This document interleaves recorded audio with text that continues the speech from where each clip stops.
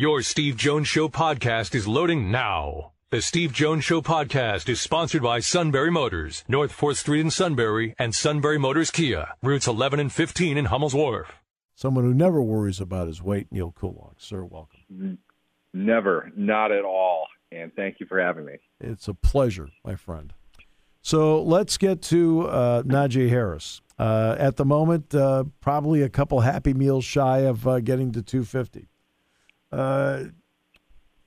What about he's 244, and I'll be honest with you, I didn't realize he was 6'2". I thought he was a little shorter than that. What is your reaction? I know it's only June, but what's your reaction to that? He's big. We knew he was big. He just doesn't quite get the accolades for being that big.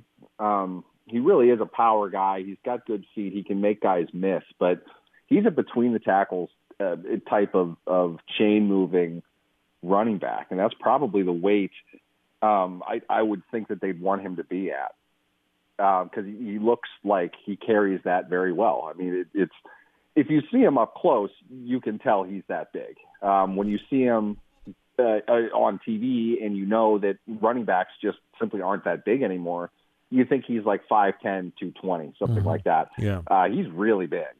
And he doesn't have the breakaway speed to make him much of a difference maker. But I don't think him cutting weight is a good thing either. I think he's pretty lean. And with that, he's going to have all the agility he's going to get. It's not going to be his weight is not going to hold him back. I think he's naturally around that weight, and if that's plus or minus a couple pounds, which that's going to, at his age, it's going to fluctuate day to day anyway. He's at his game weight. He's at where he should be with it, and he looks good. He looks conditioned. Okay. That's right. Probably more important overall. Because I thought he was like 230 last season. Was he? I think he was listed at 232. He told the media he was like 244 last year or something like that. All right. And you get into 10 pounds at that height, it's tough to see exactly where that's going to go. But he's a big kid. I have very few criticisms of him. I think he's a good pass receiver, good blocker. He's a good running back. He's not a great running back, but he's good. He's a good running back. But at Alabama, at full speed, you start breaking tackles when you're in the second level, which is what he did repeatedly. With the Steelers, there was a crowd in the backfield. He didn't break tackles. Is it the hope on his part that doing it this way will help him break tackles? That's an excellent question. I'm towing the line carefully here. I have said about Najee Harris almost word for word exactly the way you introduced him. I think he's a good running back. I don't think he's a great one. I don't think he's going to be a great one. Mm-hmm. He statistically he forced a lot of missed tackles last year. If you marry the film to the statistics, you can see that he made those out of desperation a lot of the times. He wasn't making them at the second level, like you mentioned he did at Alabama. He also did not break a whole lot of plays at Alabama. Now, for me, if my running back isn't breaking long plays in college, probably not going to do it in the NFL very often. Right. Yeah, exactly. Probably pretty safe to say that. And I don't think we saw Najee do that now. Everyone's going to yell, what about this play? What about that play? All right, well, when you get the ball 400 times a year and you break 5 plays, you're not breaking plays. Right. Okay, that's not what that means. I don't think he's able to do that. He's not that kind of athlete. But that's probably, again, why they're having him carry 240-plus pounds. They want him to get yards after contact. Making guys miss would be great. And certainly he has the ability, and this was what I think the Steelers lacked in 2020. They would have been a much different team if they were able to do this in 2019, which is what led them to draft Najee Harris in the first place. He can make 0 yards into 3. He can make 1 yard into 4 or 5. That's a big difference when you're driving down the field. Over the course of the season, though, that adds up, and it costs a lot to get short gains. Mm-hmm. You should probably find ways, a multitude of ways, to convert third and short, as opposed to lining up in 12 and running the ball between your A or B gap. Harris is going to get you that. but the frequency in which he's getting it is a concern for his long-term viability. But I also might argue that you're drafting 20th overall. You have the worst running back room in the NFL. That's not even an argument. Drafting a running back in order to pick up these specialty downs at 20 overall, or 22 overall. Where did Harris go? 22? I forget. I don't even remember. Yeah, somewhere around there. You're in the back third of the first round. Should you take the 4 or 5 all-pro players who are there readily available every year, or take the guy that has an immediate need for your team and a guy that can step on the field and play right away? I get the value of that. And with that, too, I might even say 4 years cheap, fifth year on a fifth-year option for one of the least valuable positions in the game in terms of dollars, and then maybe even a tag. That all told is probably, 6 years for $25, $26 million, something like that. Yeah. Is that, if you let him walk after that, if he has 6 seasons, is that a bad investment for 22 overall? I don't think so. Right. His career might be over by that point. Yeah. I don't know. But you're going to get a lot of work out of him. And I think that's kind of their plan. I don't think they look at the cliche way that everyone wants to say it. When you draft a guy, you need to, get a guy that's going to be with you for 13 years. I don't know how in the world you could possibly think that that's a consistent thing. I mean, it's just way too many injuries. It's way too rough of a game to count on anybody except for maybe a quarterback lasting that long in today's NFL. And that's mostly because quarterbacks barely get hit anymore.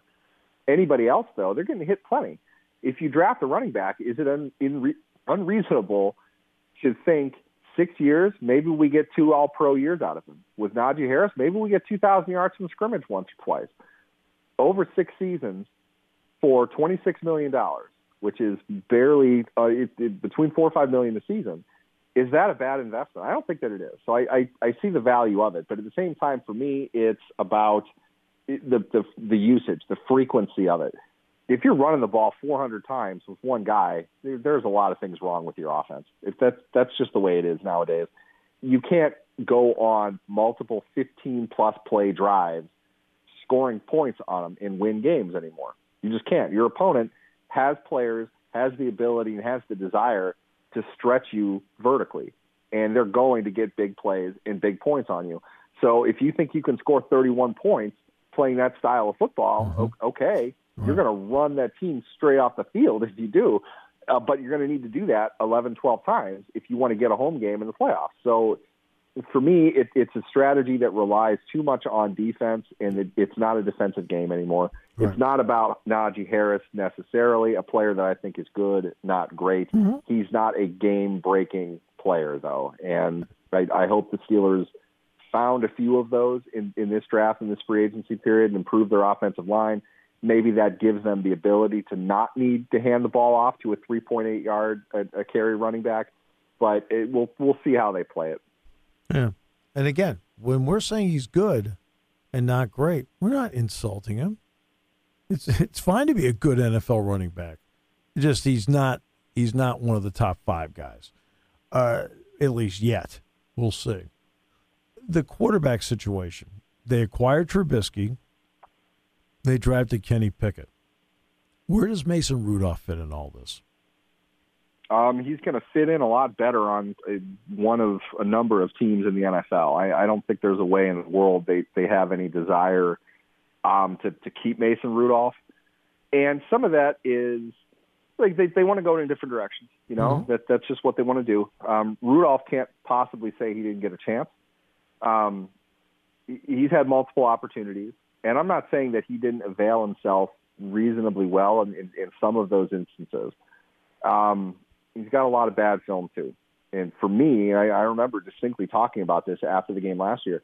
The game against the Lions, he was not good. That was not a good performance from him at all, considering the situation that he was in. And I understand that it might have been you aren't sure, he didn't get to fully prepare, he might not have been used to it. But, look, you're not going to get a perfect opportunity.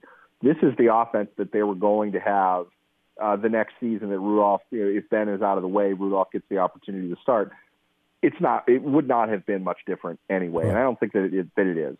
He had the chance to step up and make his case, and to be honest, I don't think he played particularly well. I'm not surprised with the moves that they made as far as bringing in the free agents, as well as, keep in mind, they tendered Dwayne Haskins, and then they drafted Kenny Pickett. So they made 3 transactional moves, none of which support the idea that they really wanted Mason Rudolph on the team.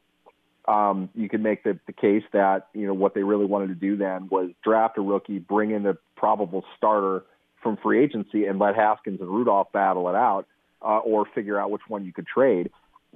That might have been the case for them, but now being where they are, Pickett falls to them, and to be honest, not making a comment on Pickett's ability or anything of that sort, I don't think there were many circumstances in which they honestly thought Pickett would fall 20.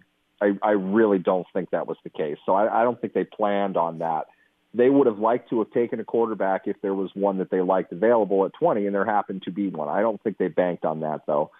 All of that said, Rudolph is a veteran. He's got 1 year left on his contract. An injury is going to pop up somewhere. Right. Out of respect, I think they'll trade him just because in long term he's not here. Trubisky is more or less on a 1 year contract, and he has a longer contract than Rudolph does. There's no way Rudolph is back on the team next year. So you trade him somewhere where he might get an opportunity to get an extension and stay in the league. Do right by the guy. He gave you his best effort. You didn't pay him a whole lot of money anyway. And you gave him a shot. Probably didn't work out the way that you wanted it to, but he didn't do anything wrong by you. So I think they'll find a spot for him to go. If it's a 2024 draft pick in exchange, fine. That's probably what it'll end up being. Somebody will need a backup, maybe a fringe level starter in a guy like Rudolph, and Rudolph probably stays in the league for another couple of years just because of the experience that he has. So it's time to move on for both sides. I think I'd imagine they'll give him a chance to kind of see how things go in training camp, make sure there isn't an injury. That's really what he's there now for, insurance more than anything else. But I would suspect, injuries aside, I would suspect they're going to trade him.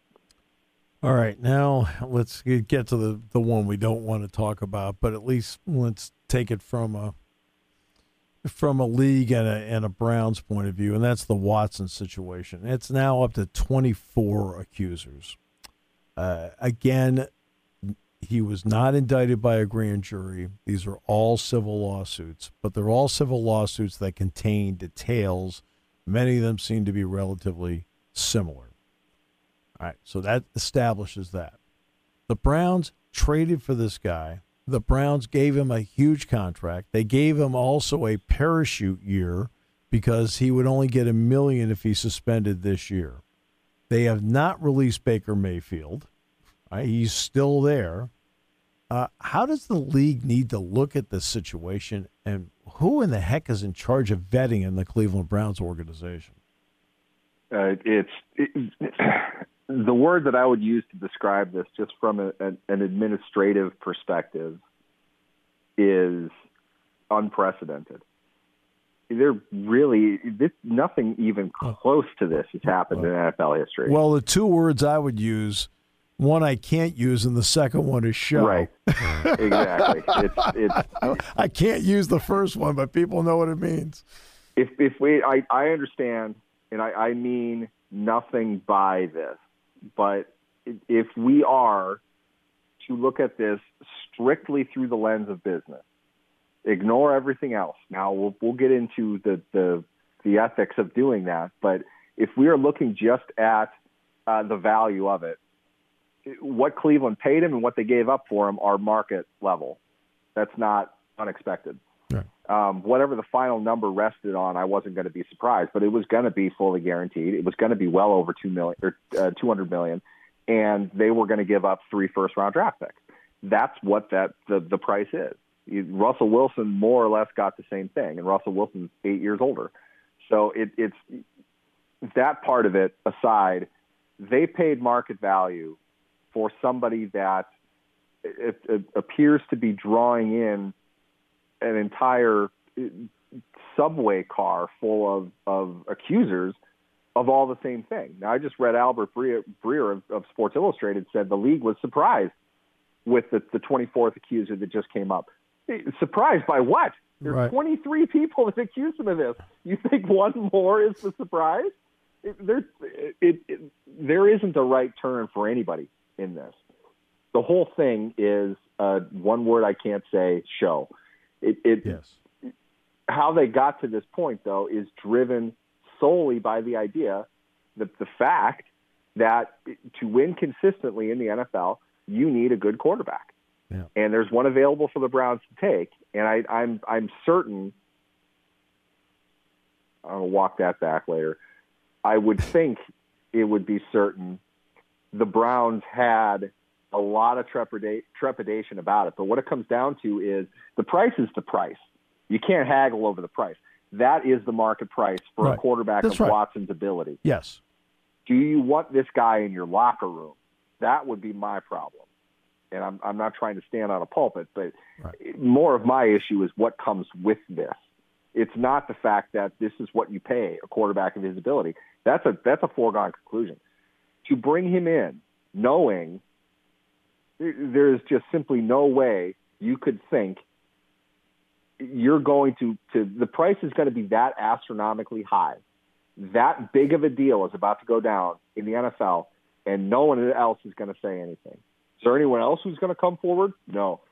I'm not going to believe that from anybody because, frankly, you don't know who's going to come forward. Somebody else is going to come forward at some point. Yeah. Do you want to be the guy who's now paying him to do that? That would have been my thought. I don't know why.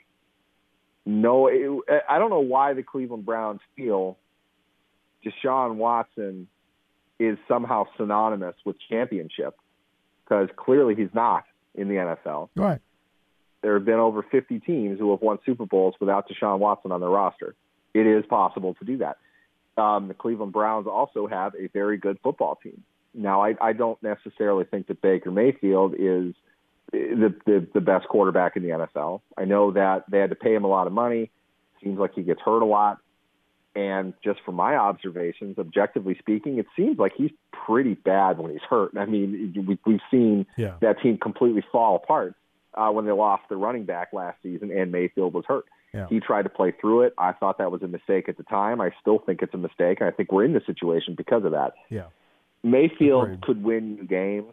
And if you're looking at a one-year type of deal before you want to go find another quarterback, I really think you could have done better than Deshaun Watson at that price to take on the baggage that is Deshaun Watson. There's just way too much there. That's not me making a stance of guilty or not guilty. It's just very simply, I don't want the circus that's going to come with this.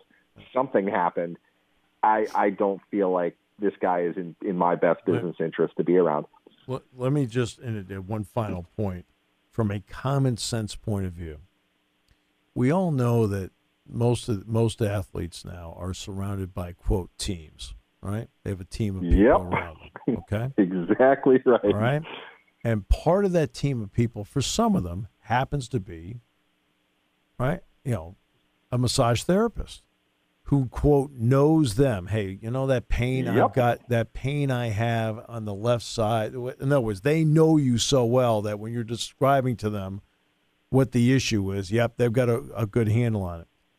And that's exactly why they want one person doing it. Yes, exactly. 24 is a big number. All right. So that's just sitting in this chair. All right. Even worse. I mean, you ask any high-level pro athlete. I know this because I had a conversation with James Conner about this between his rookie and his second year. He said, I didn't ask him directly what he spent his money on, but he had mentioned he got a nutritionist, he got a chef, and he put a lot of money into equipment. Yep. And just to get the answer, I asked him why. He said, I'm investing in my body. Yes. That makes sense. You're a professional athlete. You need that. You need, that's 24/7, 365. Another issue I don't think gets considered enough with Watson, from the perspective of the other guys in the locker room, they know you don't have 24 massage therapists. Exactly. That's so whatever about not guilty or guilty, they know that you don't have that to them more than anybody else, and they're not going to say it. But to them more than anybody else, they know how weird that is. And it's really – I can't say this. I'm trying not to get myself in trouble, but I can't say this any more clearly than this. That is very atypical for an athlete of Watson's stature and financial means. That is really not normal at all. For quarterbacks especially, they are hyper control freaks. Yep. They keep their circles very, very small and very tight. Mm-hmm. Yeah. No. What Watson is accused of would be the opposite direction of people who are doing that the way that other people do. That in and of itself, to say nothing of the victim stories themselves and how undermining that might be. But that in itself just suggests that this guy is just plain and simple not making a lot. He's out making a lot of bad decisions. Yeah. Do you want to invest in this guy to this level? No. I don't know. Again, I'm not running the Browns, and I know that it makes no difference to the GM if he gets fired because this doesn't work out. But I'm just saying that's a lot. I just wanted to have everybody understand that from a common sense point of view, right? And then I think that's how we attack this part of it. Neal, a pleasure as always. Thanks so much. You are appreciated more than you know. Definitely. Thanks for having me, guys.